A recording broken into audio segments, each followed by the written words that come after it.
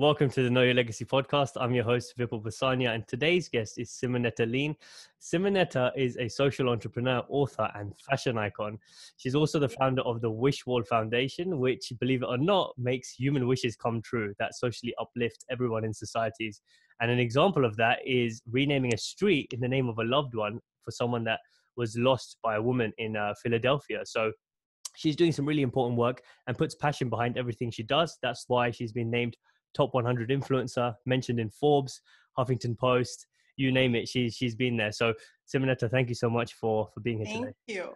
Thank you for your warm introduction. No problem. You deserve it. You've done a lot of good work. So I'm going to jump straight into it. I know you obviously came over to the US not too long ago. Yes. And started the Wish Wall, etc. But before that, I'm interested in what happened up to that point. What was life like in Italy? Oh, good question. I mean, it was maybe easier. I mean, on one hand, it was tougher, and in one other easier. I'll explain you why. Tougher because I'm pretty sure that a lot of people know that, Europe is going through a difficult phase, in Italy especially. We were facing, and we're still facing, a lot of economical crisis.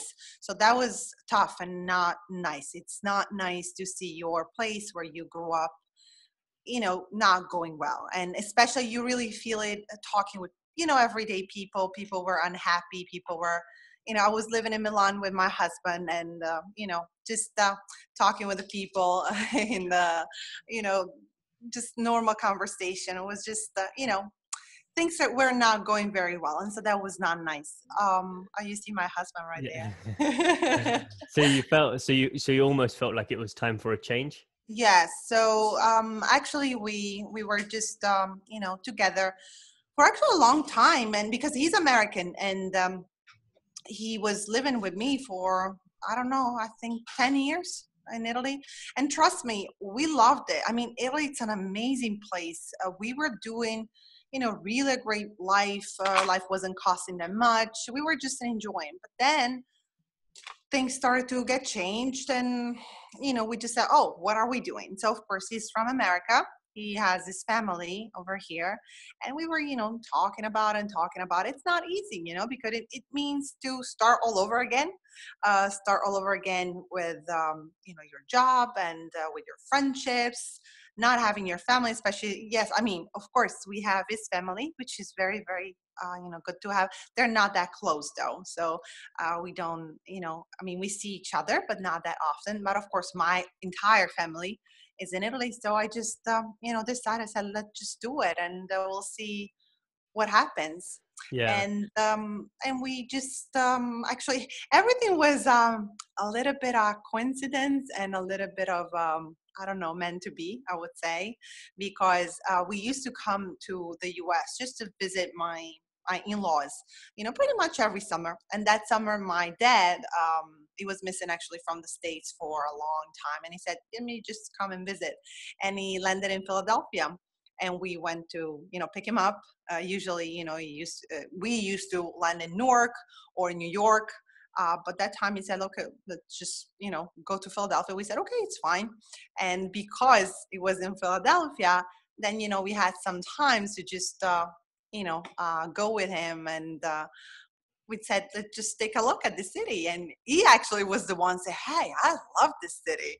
This city is so cool, full of young people, because of course there are a lot of university, right? And so he was very inspired. And we said, okay, let's just, go back and take a look at the city a little bit better.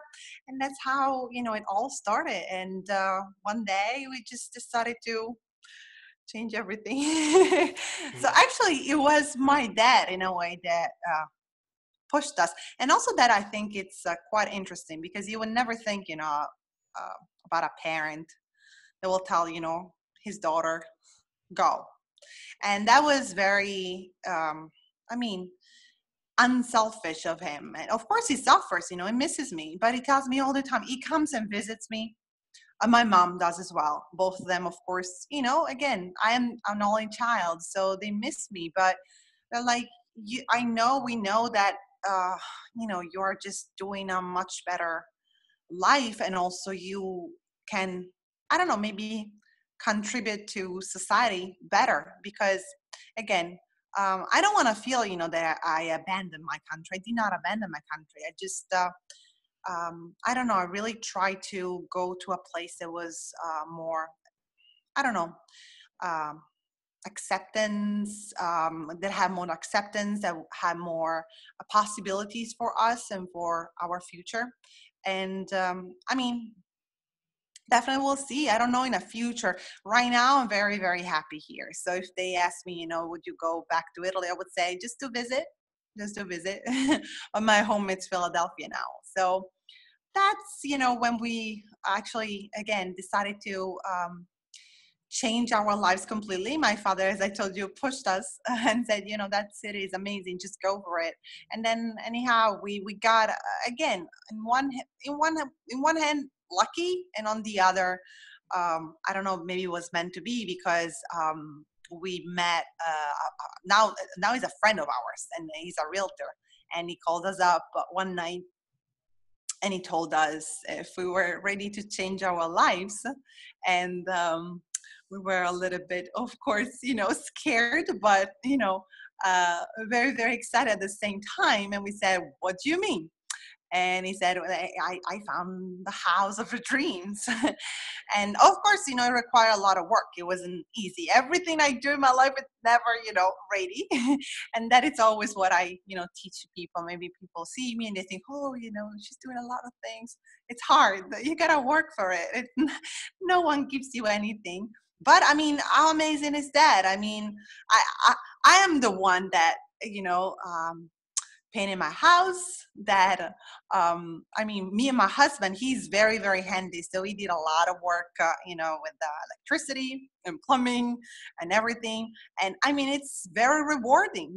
Definitely, of course, we also hire some people, but we did the majority of the stuff, and I keep on doing a lot of the things. So I don't show that on social media, because that it's my private. I like to maintain certain private moments. But for instance, I love to go in my garden and just cut the grass and cut some flowers and do my gardening. I'm very, very lucky. I mean, I live 10 minutes far from center city of Philadelphia, which is one of the biggest city in America, but yet I am in the middle of the nature, and I love that. I really need to look outside and see birds and see nature.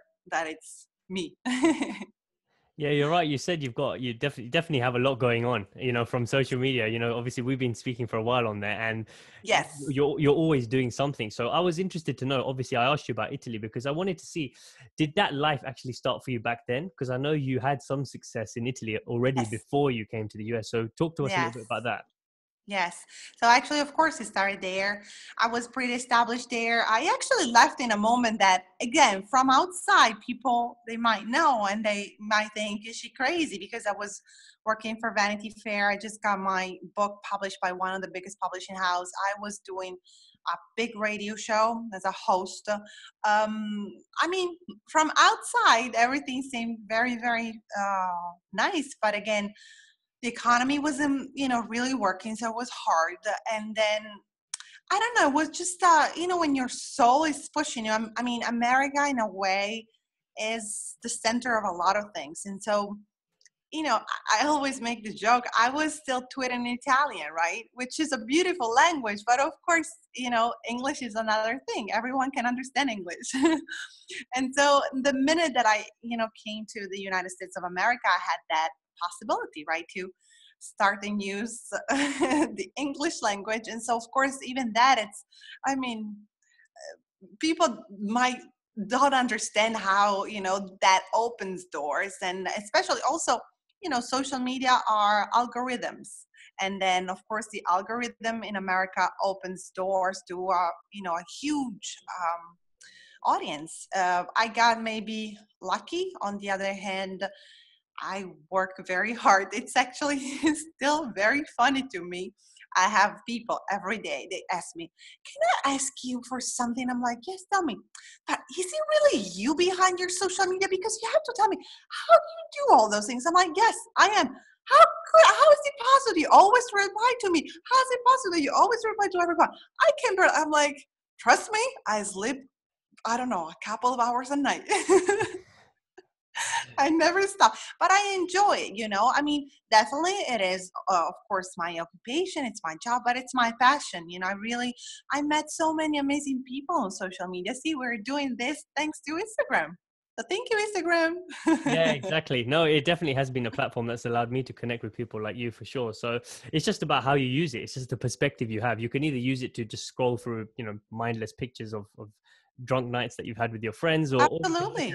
or you can look at people who are doing amazing things around the world, like yourself, Yeah, So yeah, that brings me on to what you started in the US, which was the Wish Wall. You started that in Philadelphia, where you are was absolutely. born there, and it's a crazy concept. So for people that don't know what it is, explain a little bit about what it is, No and then how problem. you actually came up with the idea. Yes. So in a way, it started in Italy when I got published with my, as I told you, my first novel.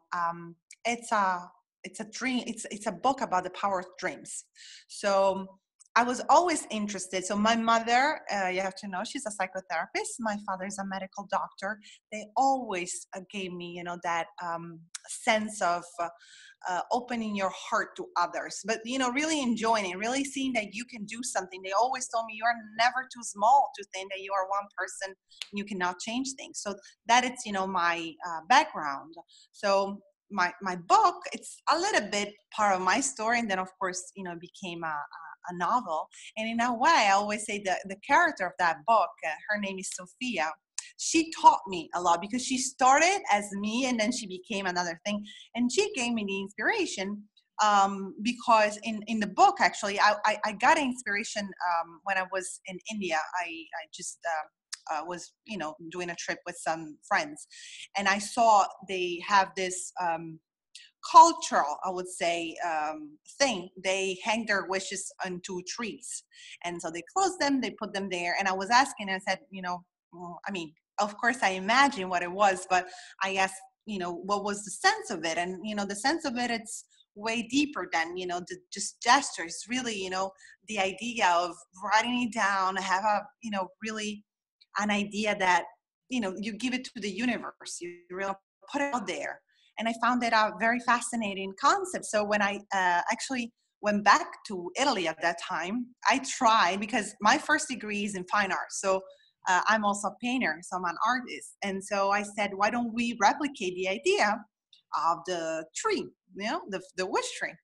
The problem is that, of course, you live in a city, and so they start to say something very right, like, "Hey, what about if it rains? All the wishes will be destroyed." In India, they just don't care. It's part of the culture. But in the Western society, those were the problems. And when we moved to the U.S., I have to say that America inspired me a lot. America has a lot of charitable heart, and that actually gave me that extra strength. So through a friend of mine, we went and we had a meeting with an amazing councilman. His name is Mark Squilla. Councilman Mark Squilla is Italian American. So as Italian, he opened his doors for me and just to listen to me. And I told him about this wish tree. But at that point, because again, I'm a city girl, I already had the idea on how to transform that in a mural. Because I said that, it's something that you can easily replicate in a city. And he loved it. In the meantime, that concept of, again, putting the wishes out there became a blog. At the beginning, it was a blog. So I actually had to study a lot, a system that will allow people to actually put their own wishes and inspiring stories out there. And because usually whenever you go to blogs, you can just put your comment underneath the post that you see. Instead, I said, no, I want people to put their own stories and to be published. So it was a lot of coding, thinking, talking with people. It was a long process, but at the end, the blog was up, and it was the wish wall. At that point, again, when I moved to the US, like we were talking before, algorithm, they opened a lot of doors. I started to receive so many wishes that I was like, what is this? What am I doing now? And so At that point, again, I was talking with a councilman, and we had the idea of doing an event in Philadelphia. To do that, we needed, to be established, to have a foundation. And so that's actually really how it started. We said, from a blog, well, it becomes a foundation. So we were even there, when things are meant to be, we petitioned for a 501c3, which is, the legal um, aspect for, creating a foundation. And actually we got in 2 months. Usually, people, that's what the lawyer was saying, and even they they had to wait for years. So we got in 2 months. So it was, kind of a sign to me. And we were able to do the first event in Philadelphia when actually Pope Francis came to the city. That was very, I don't know, my heart was just happy. Definitely, of course, people were already open because they were there, to listen to Pope Francis. And so they were opening to, really a little bit thinking about others. And so a lot of people ask me, what kind of wishes do you have? And I always say, it really depends. The majority are very inspiring and inspirational, I would say.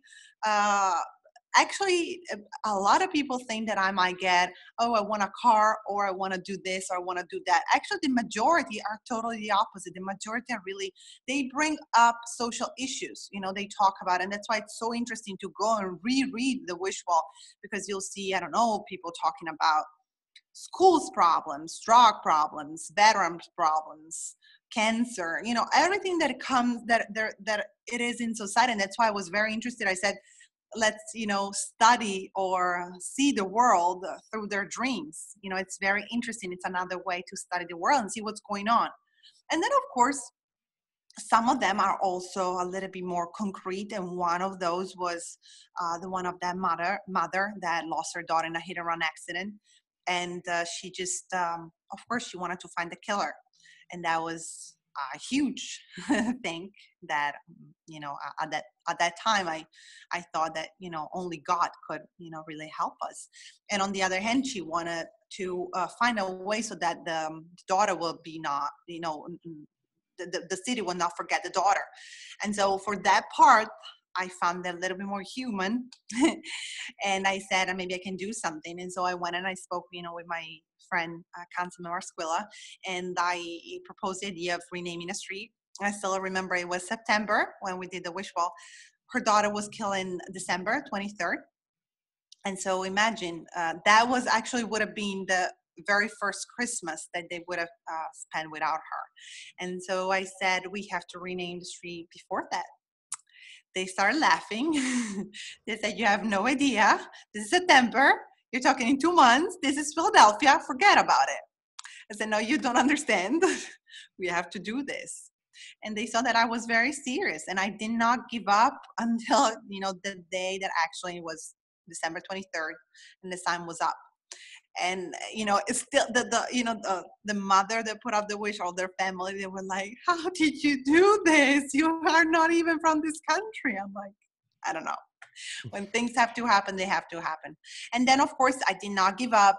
I received total help from the city, and also AAA and Clear Channel. They all decided to come together, put a bigger reward, because even there, many times, I'm not saying that it's easy to grant wishes. It's always, complicated, but sometimes you just have to, think a little bit more. I said, how much is the reward? And they said $2,000. I said, who's going to talk for $2,000?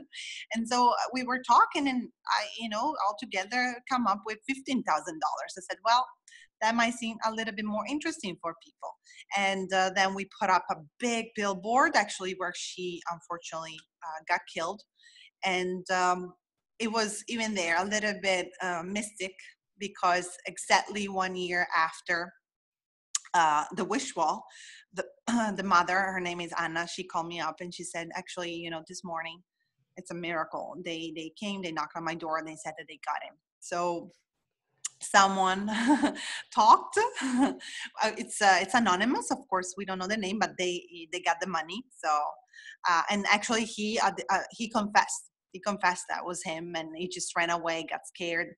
Unfortunately, he had a lot of other stuff, so he's in jail. And so that was, pretty rewarding. Also, for me as a human being, I'm like, yeah, this shows that, justice can be served, definitely. Maybe it doesn't come right away, because I understand a lot of people, they feel, that there's a lot of, injustice things in this world. True. Not saying it's not true, but this story shows you that things can be done, not saying that it's easy, but they can totally be done. And then again, he's in Yeah. jail. So, it's a little bit of a closure for It that is. family.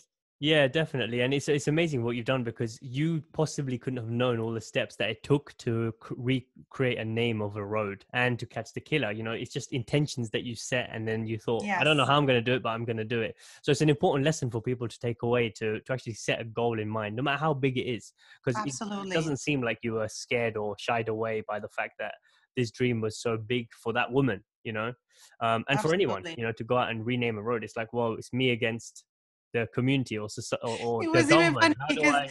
Yeah.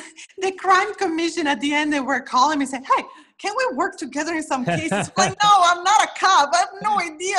I don't know how this worked out.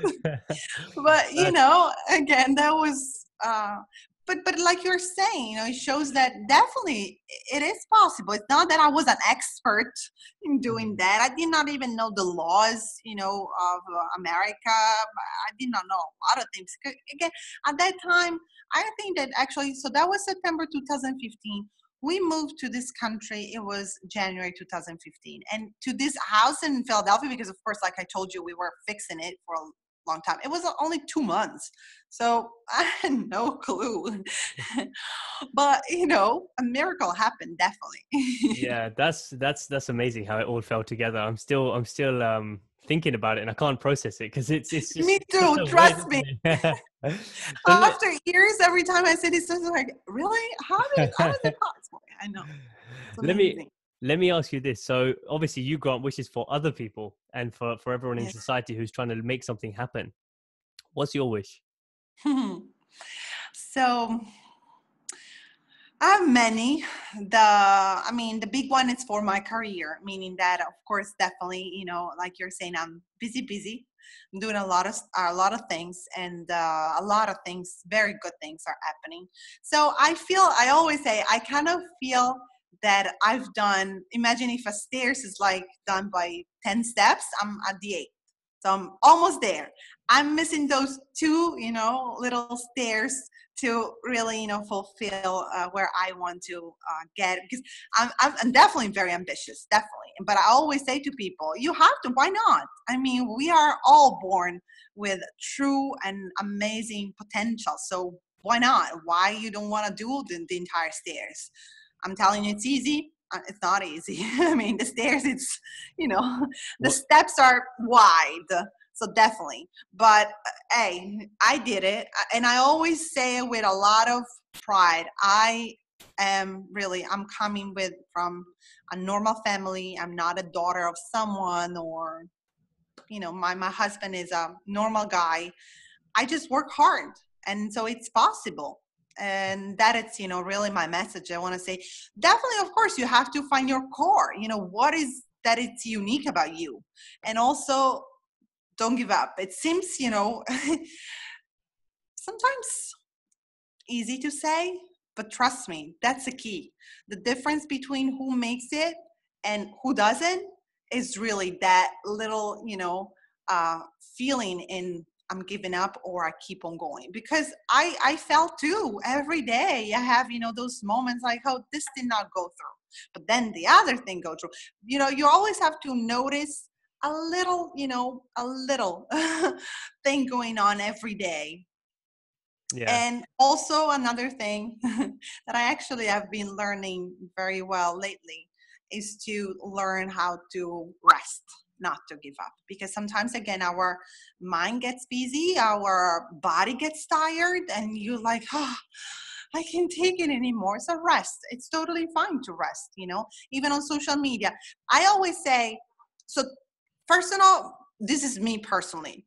I get anxiety from people that they post 5 times in a day. It's like, no, don't do that. Whatever. I mean, you also have to have a life. Please enjoy with your husband, with your wife, with your children, with your friends. No, don't do that.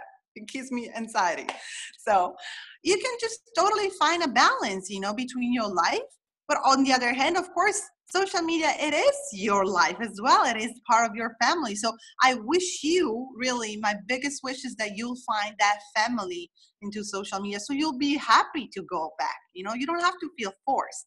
you know Mm. on the other hand, maybe you'll have that day that you feel a little bit forced. It's like, okay, but go back, because you know that you'll have your family there, you'll have your tribe, they'll be there to support you, right? So find that balance between, again, of course, being there, maybe this is, of course, my experience. I'll make you an example. For instance, with Twitter, I also love my Twitter. And actually, I started first with Twitter and then with Instagram. um, Before, I used to post on Twitter, I would say 4 times, 3, 4 times a week, something like that.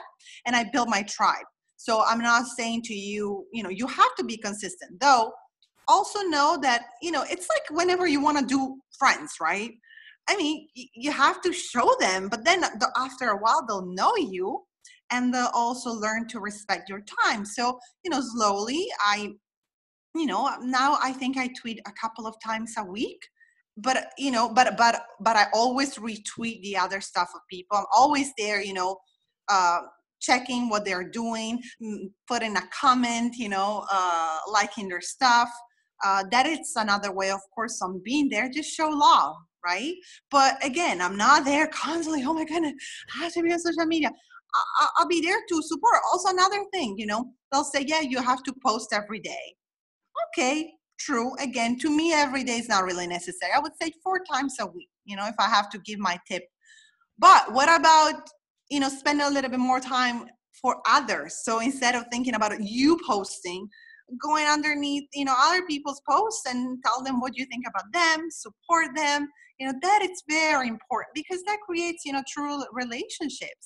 It's the same way, that we too started to talk together, because we support each other, and then, other things can start.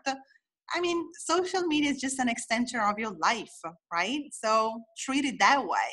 Yeah, definitely. A lot of good tips you just gave there. I think it's all about balance and just keeping it in perspective, isn't it? Not letting an extreme take over your life. And it seems like you're doing that really well, even though you have a really hectic lifestyle. So, but yeah, no, it's been amazing having you on. Let me just wrap up with the last few questions then. Yes. And yeah, I'll be interested to see what you have to say. So the first one being, if you were to, with everything you've learned now, it obviously seems like you've come a really long way. If you were to tell your 18-year-old Sim anything, what would you tell her? Oh my goodness. First of all, we'll hug him or hug her so strongly, because, I know it. I remember, 18 years old, it seems yesterday to me. And I remember I was like, oh, what I'm going to do with life. Oh. So I will hug him or hug her, and to kind of give him or give her a grounding. So I will tell him, ground yourself, take a moment, don't waste this time. 18 years old, it's amazing. You can definitely, decide where you're going in life. Don't waste it for, stupidity. I'm saying enjoy, definitely, go out with your friends, but think that this is really the roots of your life. So be grounded, really think what you're doing, and then definitely study. Study whatever, if it is university, if it is, another course, if it is, hey, today online, you can find so much stuff. Study, read, get interested, get questions, question stuff, open your mind. If you're good in, I don't know, a painting, good, start reading about cooking, I don't know, something else. Don't ever get bored with life. There are so many things, that you can learn.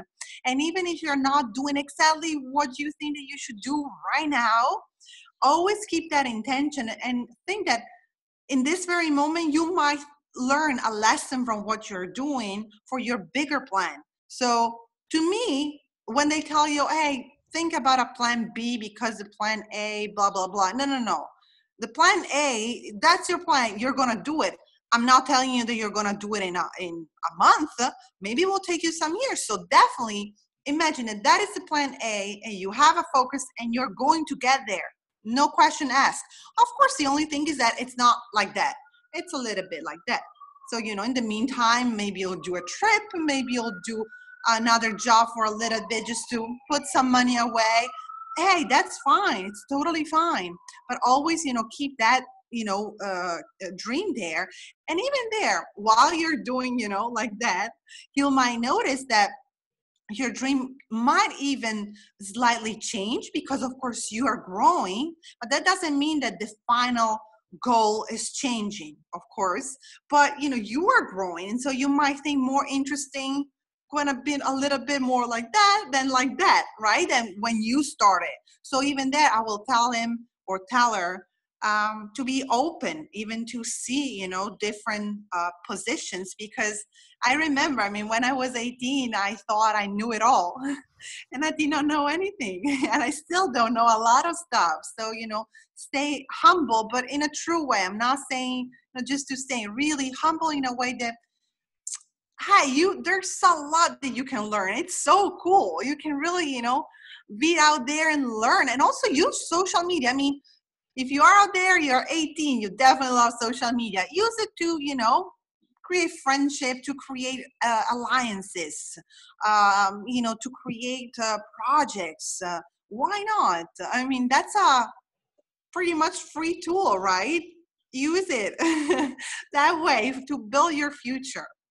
Yeah, that's really good advice. And that last bit that you said, that's exactly how I've been using Instagram. And that's why we managed to, bump into each other on Instagram. Yes. And that's how I managed to build so many amazing guests, relationship with guests to come onto the show. So the second question then is, Yes. if you were to write anything on a piece of paper that was then put in a time capsule for generations from now to read, and you could just write one sentence or just a short paragraph, what would you write?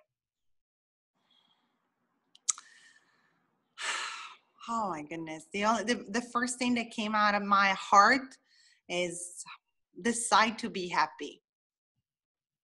Because happiness, it's definitely a decision. You can have so many things that go wrong, but you decide to master your mind and be happy. No one has to steal your happiness. There's so much good out there.